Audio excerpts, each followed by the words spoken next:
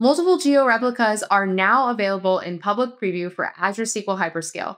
Learn all about them and the other types of replicas this week on Data Exposed.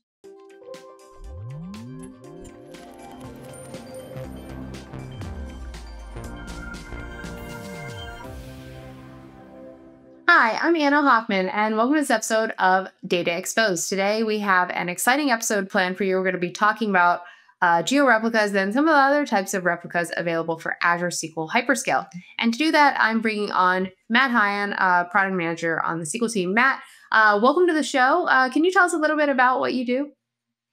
Yeah, hi Anna, how are you? I'm Matt Hyan, a product manager on the SQL team, and I'm focused on the high availability and disaster recovery features for SQL. Awesome, cool. And one of those features I think is what we're going to talk about, and that's around geo-replication. But before we get into it, I'd love to kind of understand a little bit more about what is Azure SQL Hyperscale and why might people even be thinking about geo-replication for it? Yeah, let's get into it. Hyperscale, as you know, is one of our most scalable and flexible database services in Azure. And really, one of the key ways we deliver on that scalability is with the various replica types Hyperscale offers. So Hyperscale actually offers three different types of replicas or secondaries. One being the high availability replica that gives you that hot standby capability to recover from any local faults. It also allows you to do read workloads against those replicas. But if you really want a customizable, really broad read-only workload, that's where you go for named replicas. And you can have up to 30 of these configured each independently of each other to give you that broad read scale-out capability. Last but not least are the geo-replicas. These ensure that your applications are resilient to regional faults. Now, the only problem has been for Hyperscale is that we only supported one per primary database until now. So now we have up to 4 geo-replicas per Hyperscale primary, and these can be in the same region or a different region to give you that flexibility. So with all of these combinations of replicas, you can really fine-tune how you want to deliver your workloads on this highly customizable database. Awesome, great, that's awesome. And what a couple questions actually maybe on geo-replicas. So this is something that's new. This multiple geo-replicas. It's in public preview. That's kind of what you're announcing today.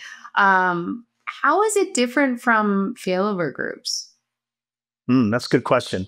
So geo-replicas do not have that endpoint redirection that failover groups have. So you would have to adjust your connection strings if you fail over between geo-replicas. Failover groups are actually built on top of geo-replicas under the hood. With failover groups, you just get that extra conveniences of endpoint direction and ability to fail over multiple sets of databases together as a group, which it doesn't happen with geo-replicas on their own.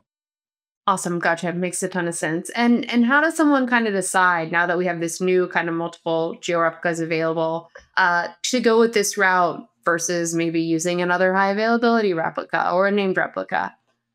Yeah, that's a good question. And it really does depend on what your main purpose is for each of these kinds of replicas to consider. If you're really looking for that hot standby capability, HA replica is what you need.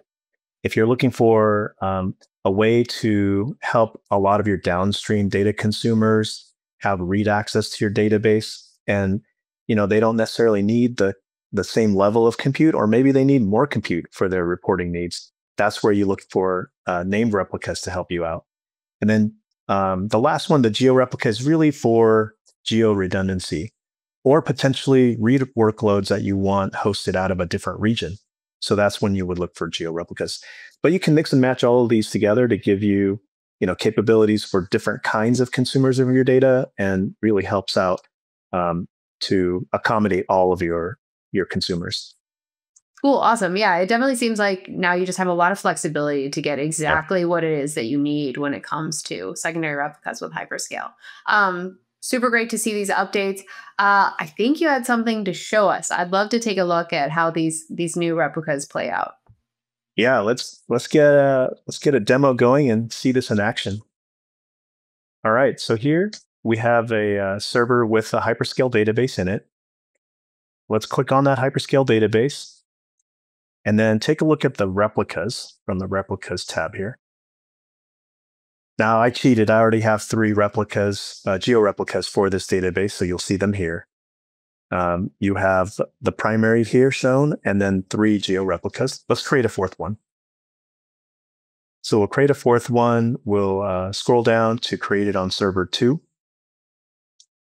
And then review the settings and create it. Confirm everything and create for provisioning.